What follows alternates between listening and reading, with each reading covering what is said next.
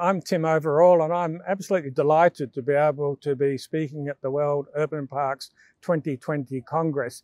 I'm the Mayor of the Queanbeyan-Palerang Regional Council right here in New South Wales, Australia. I want to commence by acknowledging country, the land of Aboriginal Australians, been here for over 40,000 years, the Ngambri Ngunnawal people of this land right here. And I pay my respects to elders past and present, and I extend that respect to all Aboriginal people.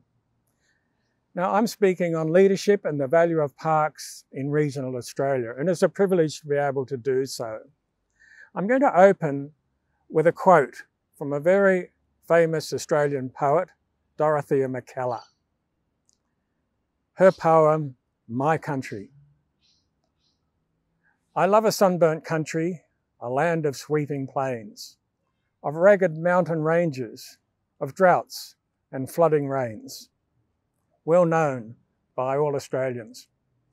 But for over 18 months now, Australia has certainly lived up to that description. And indeed, it's been a very challenging period for us all. Queanbeyan-Palerang Regional Council, and I'll refer to it as QPRC because that's what it's known as, is a regional local government body covering approximately 5,500 square kilometres, just to the east of Canberra, Australia's national capital. We have a population of 60,000, expected to grow to 80,000 over the next 15 years or so. Queanbeyan City, the heart of our local government area, is the fastest growing inland regional city in Australia.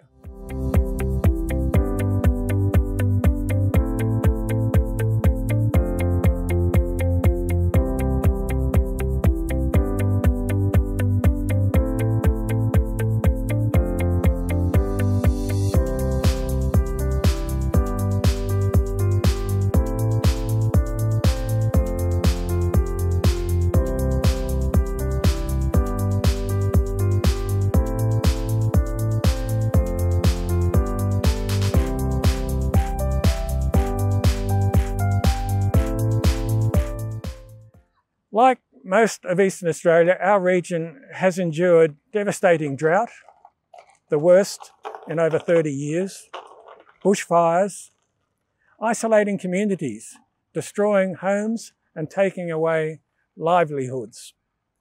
We lost around 100 homes during the recent bushfires, and rural townships were devastated. They were isolated due to lengthy road closures. Bushfire heavy and lingering smoke brought with it another set of health challenges for us.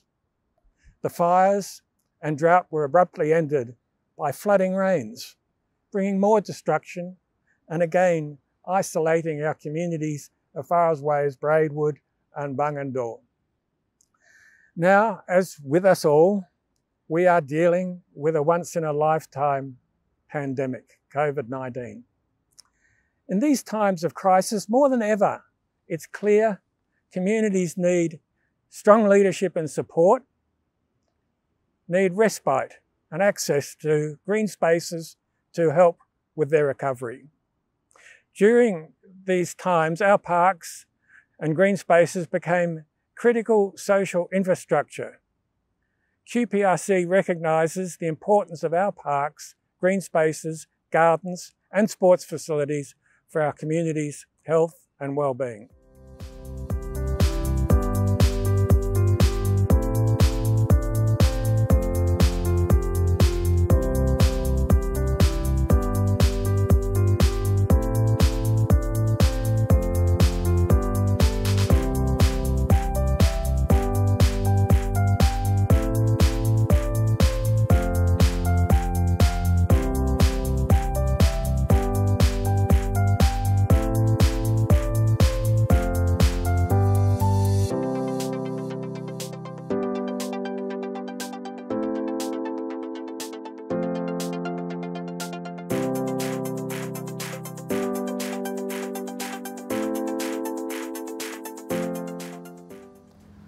During our Black Summer of 2019-2020, over 17 million hectares were burnt across mainland Australia.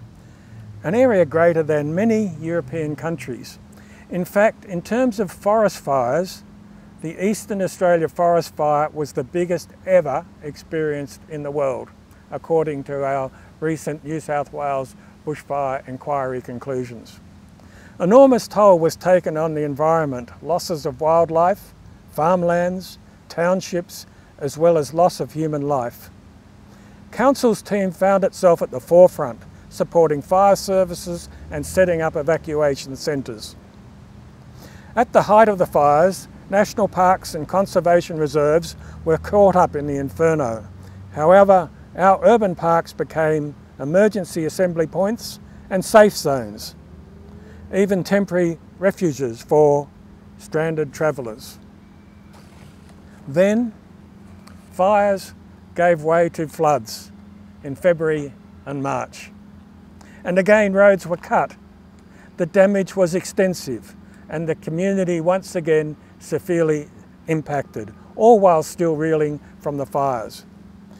During the extended periods of isolation, road closures and school closures, the people of Braidwood, for example, gathered at Ryrie Park Playground to meet friends, support one another for camaraderie and for solace. Following the crisis, the park became a place to celebrate, relax and recover.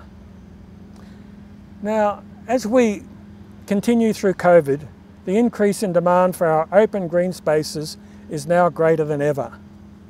With the closure of gyms and indoor recreation, people have taken to the parks and walking tracks to keep healthy. Council's role in supporting the community during these events and through the long road of recovery has been challenging, yet paramount to ensure a stronger and healthier community.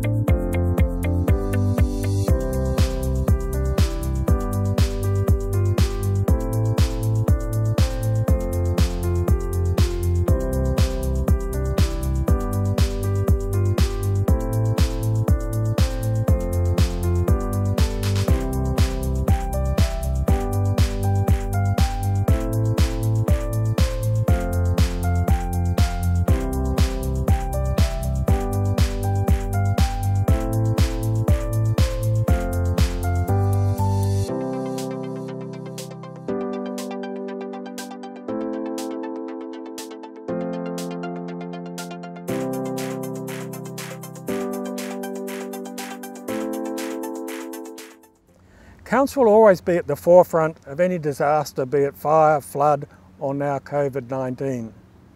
Recovery centres were established and continue to this day 12 months later, and assistance has been given to the communities right across our local government area with clean-up, the cutting of red tape, rate relief and health and well-being. Paramount throughout and into the recovery was the continuous access to Council's extensive network of parks, green spaces and open-air sports facilities. Parks and open spaces experienced a significant increase in use, especially now during COVID. QPRC has committed to significant investment to provide new facilities across the region, and we are so proud to have been awarded 2 of only 10 Green Flag Awards held in Australia, and those flags do fly high. Work has commenced on a new $50 million regional sports complex. This site will be the new home of football and hockey. Further stages will include a 4-court basketball stadium and an indoor competitive standard aquatic centre. Work will also soon start on a new sports hub for Bungendore, a community of 4,500. New hard courts, 6 sports fields and a 25-metre swimming pool. Council has invested heavily in providing new, accessible, intergenerational playgrounds and the redevelopment of many of our existing playgrounds. And right within the heart of our city, we're lucky to have a beautiful Queanbeyan River corridor, live with wildlife including kangaroos, wombats, platypus, the black swan, rakali.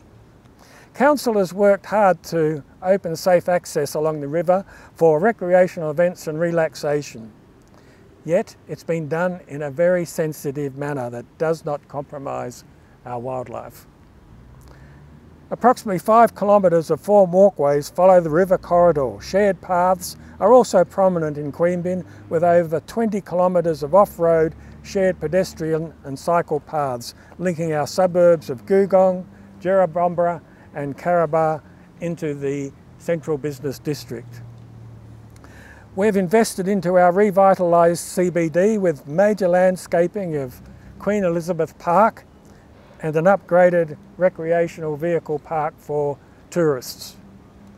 Another significant project will be the $75 million redevelopment of the civic and cultural precinct in Queanbeyan Town Centre.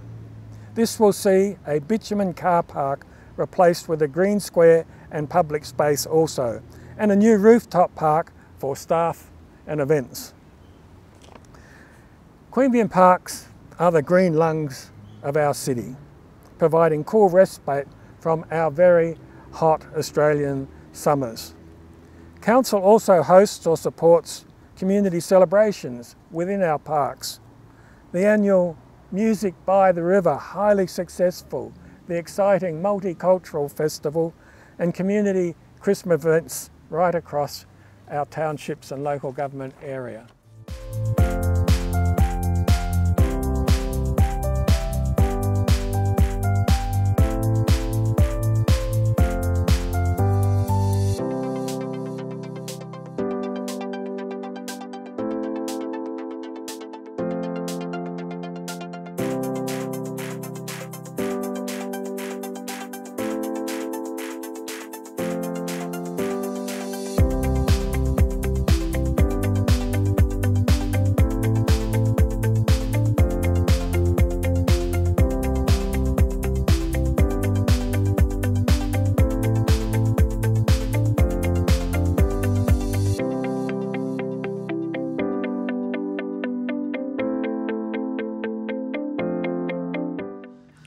As we deal with the changing climate, stresses of life, and move into a post-COVID normal, councils need to be strong and take a leadership role. In 2012, I set the challenge for council to plant 10,000 trees in Queanbeyan, right across our urban area. The new council has taken this onwards, continuing to commit to plant a minimum of 1,200 trees each year. And many of those trees are mature trees to further establish our parks and gardens.